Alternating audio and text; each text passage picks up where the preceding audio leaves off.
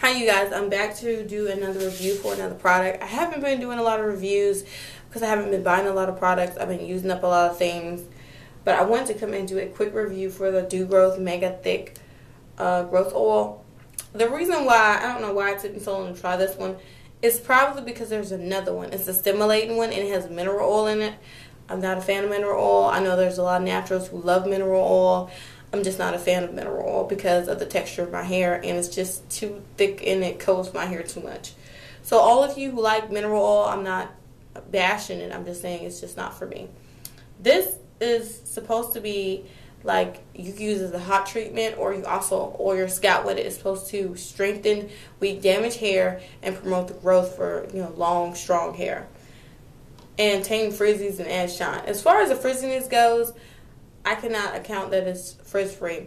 It's too heavy to tame. It actually is just too heavy to tame frizz. It causes a little bit more frizz for me, just a little bit, because I have 3C hair. It does help with my scalp. I have really bad dry dandruff, and it helps moisturize my scalp. It keeps my scalp good.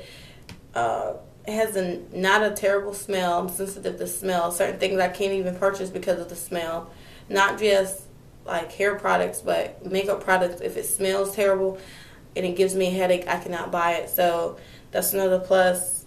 It has a lot of enriching ingredients such as soybean oil, sweet almond oil. It does have protein in it.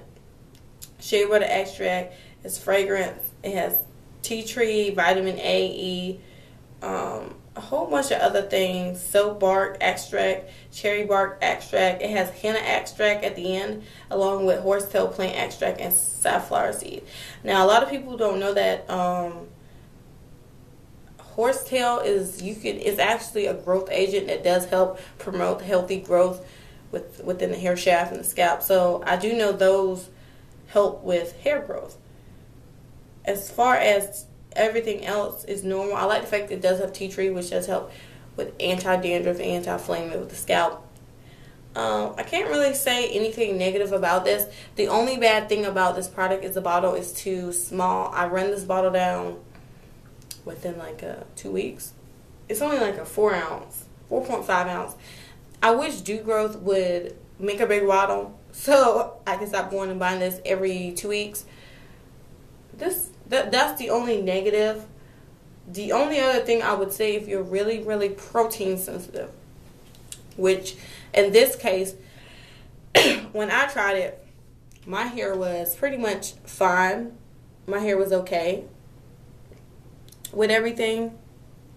I didn't have like a whole bunch of issues with protein overload. It didn't really dry my hair out. I still needed to co-wash with my everyday why my throat's so dry.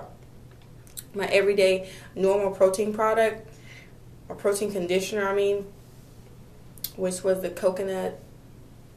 This is what I use, nourishing. So if anybody wants to know what I co-wash with, because I'm out of my Italian red grapes. If any of y'all don't know, that is my staple. I just can't find it. So if you are extremely protein sensitive, or you're experiencing a protein overload, do not go out and buy this product until your hair is somewhat, back in balance with the moisture protein. That's about it. There's nothing really bad else I can say about it. Only thing bad is the size of it. That's it, you guys. I recommend this to everybody to use. This natural, relax. And I like the fact that it has a tip that you can just take the cap off of and put the cap back on so it doesn't get all over the place.